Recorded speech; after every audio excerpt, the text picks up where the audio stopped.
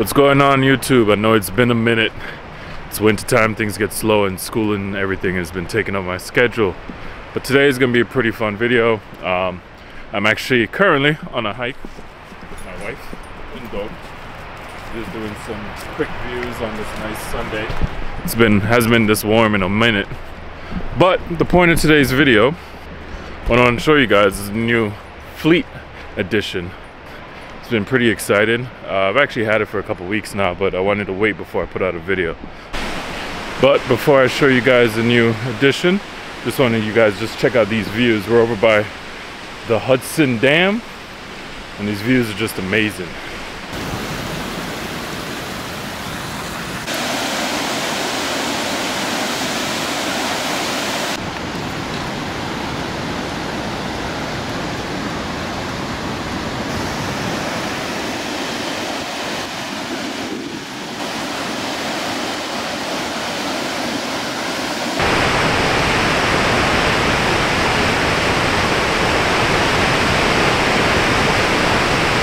This is the bad boy right here.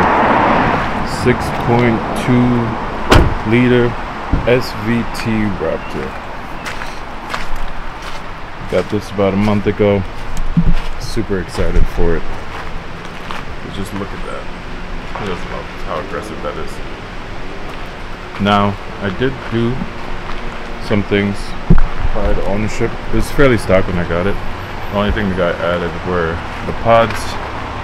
This little bull bar, light bar, the Icon wheels, grappler tires. I put on the stuff from the Ranger because this will still be the camper car. Personal things I've added just since ownership. I swapped out the OEM lights with these Morimoto ones, which I freaking love. Just how much it updates.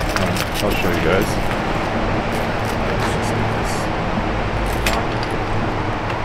Look at that. And the sequential. Gotta love it. Other than that, other than these lights, everything else is pretty much stock. It's mostly stock. He did do a muffler delete, but I'll let you guys hear that.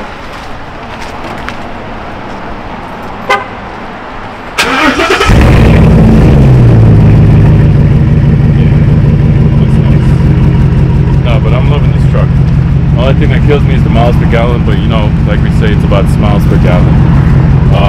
Got the Billy bars that are rated for the F-150 because the Ranger ones weren't wide enough. Got the FSR 10s on. So I'm pretty excited for this. The only thing I'm going to probably do next is figure out a roof rack situation. But it's good. I like it. I like it a lot. Now, in terms of the inside, can you see me? Am I in frame? Yeah. Alright, now in terms of the inside, it is older because this is a 2014. So there are some things that are a little outdated compared to what I was used to with the Ranger. But in terms of function, I've never been a big, like, I need all the technology kind of guy. Because, like, it still has a sunroof, still have the auxiliary switches, which are Raptor specific, which is really nice. What I might end up swapping out would be this radio infotainment system. This is the Sync 2. I'll probably end up swapping out to do the upgrade of the Sync 3, which will switch this up.